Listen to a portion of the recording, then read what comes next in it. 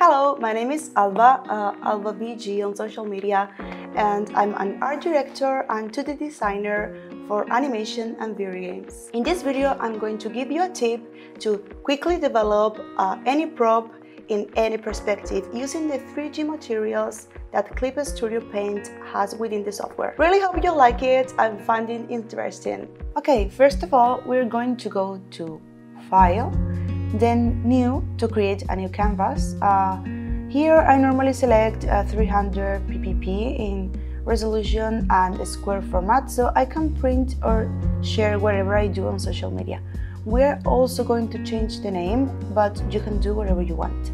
So, have you ever been drawing props while having doubts about basic forms of different perspectives? Here I'm going to show you a little tip to gain time. Now we have to go to the right part of the software and click in this little arrow here to see all the 3D materials you can use. You can download a lot of them in Clip Studio Resources page. We are going to select a very basic form in order to make an easy and quick prop in different perspectives. We drag it into the canvas, and as you can see, it has a menu on top that allows us to move and transform it in a lot of different ways, or even change the size. Okay, so now we have our 3D figure as we want. We are going to create a new layer on top of this figure at the bottom right part of the software.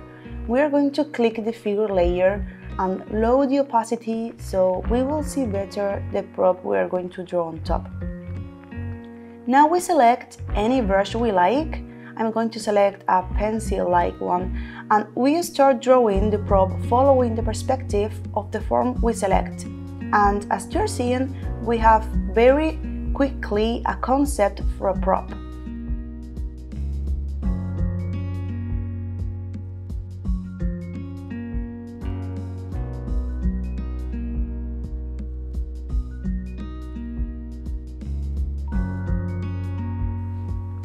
Now we can duplicate this square layer and change the perspective so we can develop that prop in different views.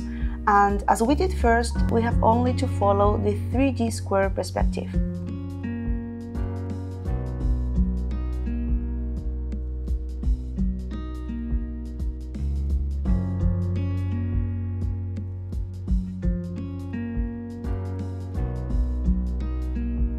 We can use the lasso tool to fix very quick some areas.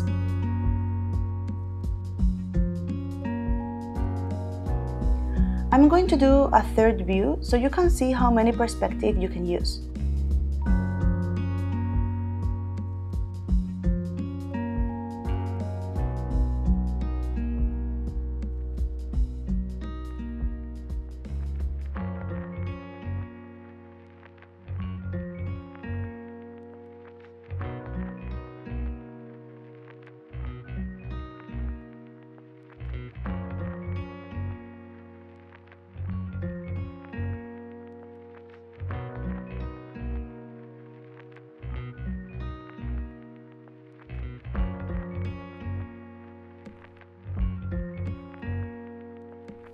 And that's it.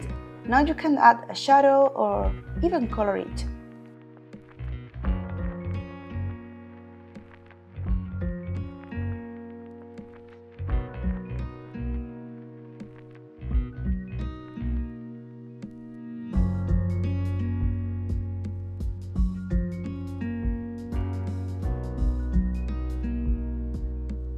And if we remove the other layers, you can see how with only a few squares we can develop very quick a few props with perspective.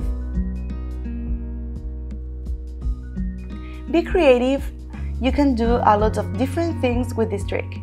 I really hope you like it, really hope you have found it useful, and let's remember that you can use a lot of different basic forms, geometric forms, and you can do different props with them. Be creative here.